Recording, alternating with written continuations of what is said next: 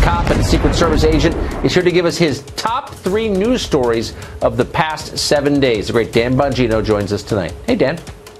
Well, you're lucky because I have 4. And the 4th story of the week, yes, is going to be a nice segue from your UFO segment. Story number 4, Tucker. Apparently, some United States senators have received an actual briefing on this UFO phenomenon. And now, like you, I always wonder why this isn't a bigger story. Listen, Tucker, we don't have to go all H.G. Wells, War of the Worlds or anything. There's no need for drama. But if you had some stuff flying over your country with a technology no one could explain, maybe it's kind of a bigger deal, right? Maybe we should be a little more concerned. I'm just throwing that out there for the audience, you know? That's my I think that is a fair concern, I would say. Thank you, buddy. We think alike, right? Is something really out there? 3 more U.S. senators received a classified briefing about UFOs at the Pentagon, or in current lingo, unidentified aerial phenomena. You may have heard that pilots and other military personnel have been reporting these kinds of sightings for years. A couple weeks ago, the Department of Defense even released footage shot by a Navy Super Hornet pilot. But you may not have known that back in 2007, Congress directed the Pentagon to set up a $22 million search for the truth. And Tom Foreman is with me more on the Advanced Aviation Threat Identification Program.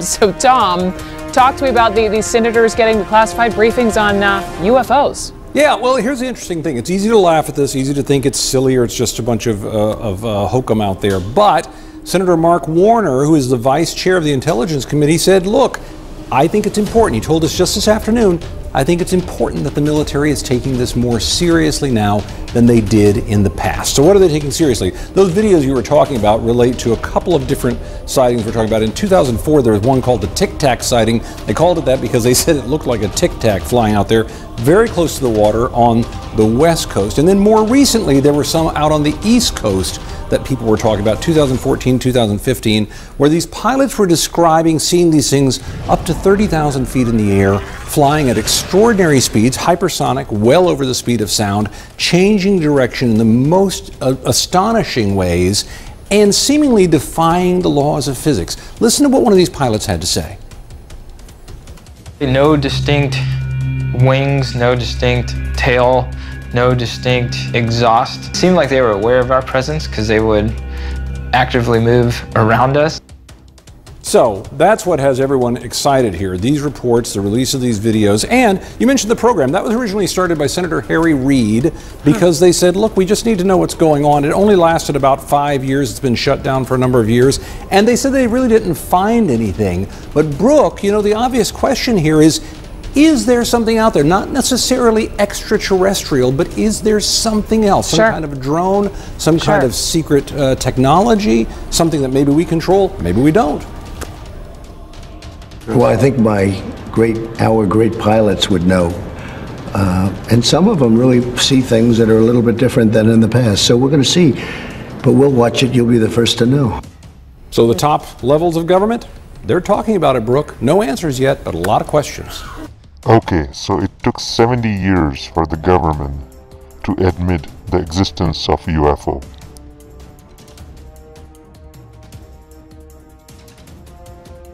Now, what about alien abduction?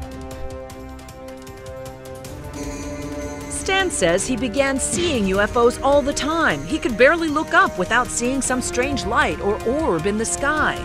Over the years, his wristwatch stopped working. Lights would flicker at his mere presence, and birds would crash into his car. If you're a true experiencer, a true abductee, you have what's called high strangeness. All these weird, bizarre, paranormal things start to happen, almost like your house is either being haunted or nobody really knows. There are many unsung heroes and soldiers who are in the front line, fighting these alien jinns. Here is one of them. We've been asked to cover today how to protect ourselves from the jinn, created from a smokeless fire. Okay, question to everybody. Does that mean that now the jinn are fire? If I am involved in a jinn, if a jinn possesses me, do I get burnt? No. They were created from a smokeless fire like Bani Adam was created from clay. So like Bani Adam was created from clay, and when I touch my hand I don't get any clay on it.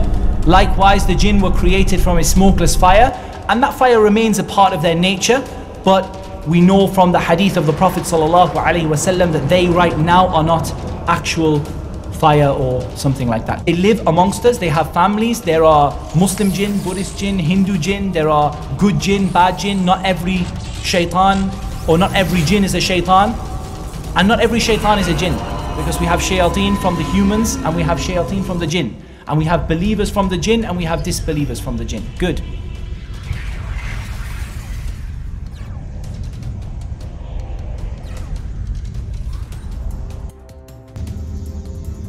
Most of them they tend to inhabit in faraway places, places like deserted places or places where it's not particularly clean. Whereabouts in your house, whereabouts would you be careful of in your house? Toilets, bathrooms. Good. Excellent, inshallah.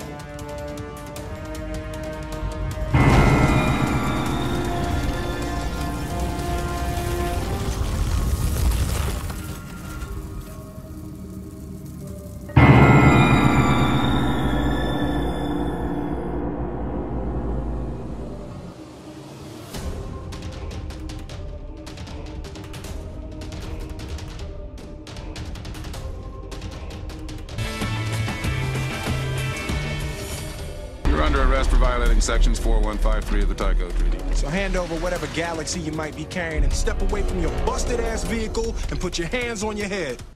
Stories of UFO sightings and alien abductions date back centuries.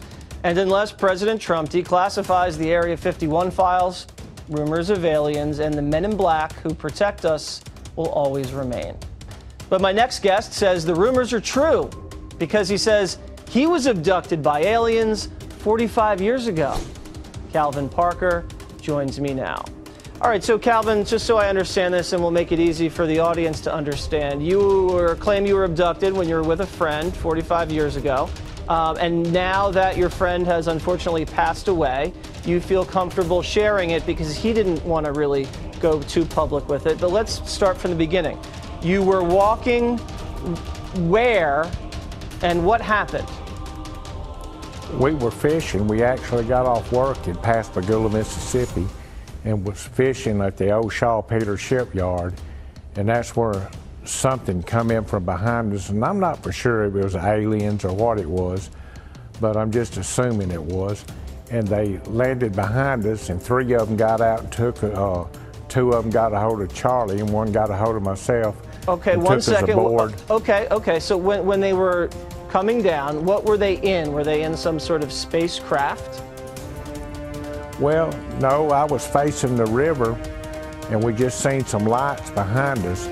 So when we turned around, the light got so bright, and they was already there. We didn't even hear them land. They was probably the length of a football field behind us. The true soldiers who are fighting these invading aliens don't use guns and weapons. They use a very unorthodox means of fighting these aliens, and they are highly successful. We know that the jinn are of different types. We know there are three types defined in the Sunnah, one that flies through the air, and one that takes the form of snakes and dogs, and one that resides in a particular place, much like the humans reside in a particular place. We know that they are from the unseen. We know that they see us from where we do not see them. I think they were communicating with you telepathically. I can't explain it any other way. I know what I experienced. Suddenly, Stan says his mind was filled telepathically with unexplained images. All of a sudden, bam, bam, bam, images, thoughts, images. And we know that they can touch people, and we know that they can possess people. Excellent. Good. We know that the jinn, we should be careful that everybody understands, and I'm sure the brothers have explained this already, that not every jinni is evil. And we should get away from this idea that all of the jinn are inherently evil and inherently bad. They do have certain characteristics though. What have we learnt about the characteristics of the jinn? Their nature. Are they reasonable and very, deliberative and very slow, and, or are they kind of fiery and very quick to do things? They have a very fiery character. Excellent. Okay, they have abilities that we don't have. But we need to be careful to understand these are not what we would call supernatural abilities. These are just different to our abilities. Okay, the jinn can fly, but there are things that we can do that the jinn cannot do. And there are things that the jinn can do that we cannot do.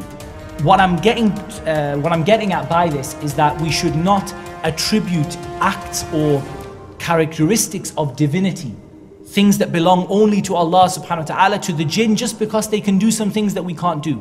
The jinn can fly through the sky. Okay, planes can fly through the sky, but you don't see people worshipping planes.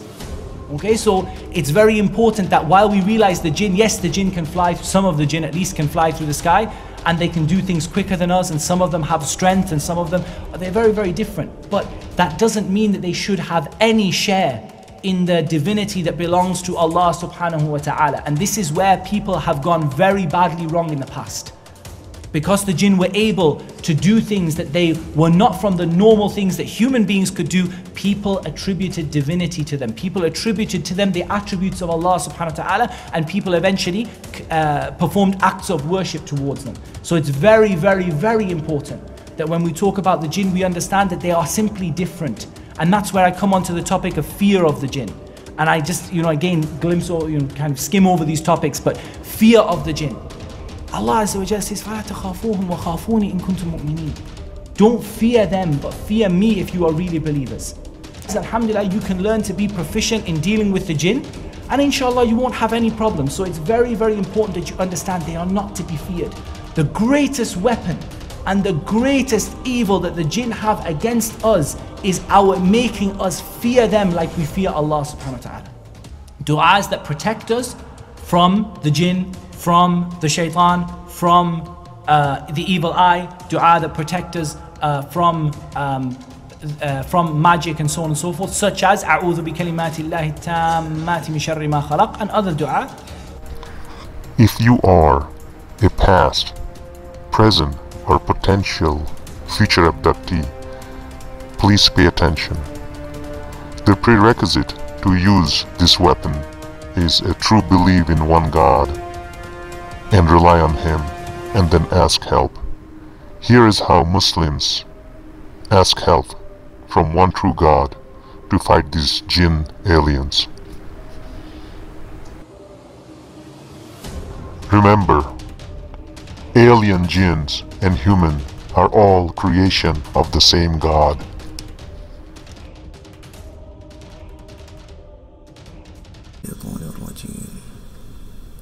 قل هو الله أحد الله الصمد لم يلد ولم يولد ولم يكن له كفوا أحد